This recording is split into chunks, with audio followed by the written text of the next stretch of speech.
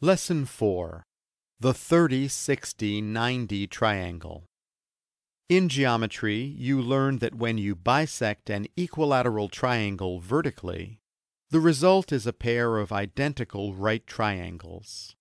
Each triangle has a right angle, a 60-degree angle, and a 30-degree angle, and is called a 30-60-90 triangle. Starting with an equilateral triangle that has a side of length 2 gives you a triangle with a hypotenuse of 2 and a short leg of 1. You can use the Pythagorean theorem to calculate the length of the longer leg. Here we fill in 1 for A and 2 for C and solve for B. So the longer leg of the 30-60-90 triangle has a length of radical 3.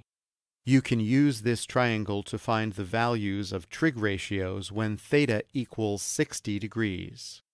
For example, the sine of 60 degrees equals O over H, which equals radical 3 over 2. The cosine of 60 degrees equals A over H, which equals 1/2. And the tangent of 60 degrees equals O over A, which equals radical 3 over 1, and simplifies to radical 3. You can also use this same triangle to find the values of trig ratios when theta equals 30 degrees. For example, the sine of 30 degrees equals O over H, which equals 1/2. The cosine of 30 degrees equals A over H, which equals radical 3 over 2.